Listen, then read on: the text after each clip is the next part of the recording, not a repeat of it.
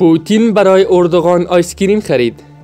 به نام خداوند بخشنده و مهربان و با تقدیم سلام به یکی از دیگر از ویدیوهای کانال جنرال پلاس خوش آمدید. رئیس جمهوری روسیه در حاشیه بازدید از نمایشگاه هوایی ماکس 2019 برای امتای ترکی خود ایسکریم خرید. پوتین رئیس جمهور روسیه روز گذشته از امتای ترک خود رجب طیب اردوغان در نمایشگاه بین المللی هوا و فضای مسکو با ایسکریم روسی پذیرایی کرد. دو رئیس جمهور پس از مذاکرات رسمی و بازدید فضای داخلی چندین هواپیما با خوردن یک ایسکریم خوشمزه روسی کام خود را شیرین کردند.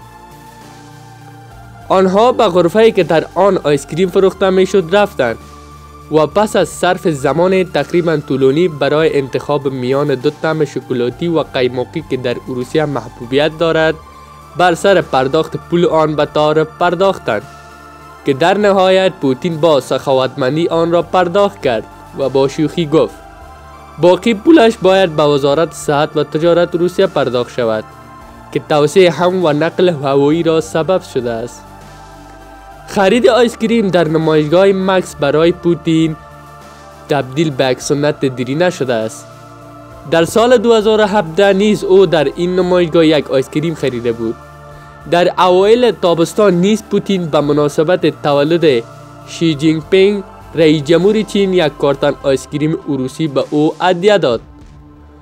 اردوغان به عنوان مهمان افتخاری در افتتاحیه نمایشگاه هوایی ماکس در خارج از مسکو حضور داشته است.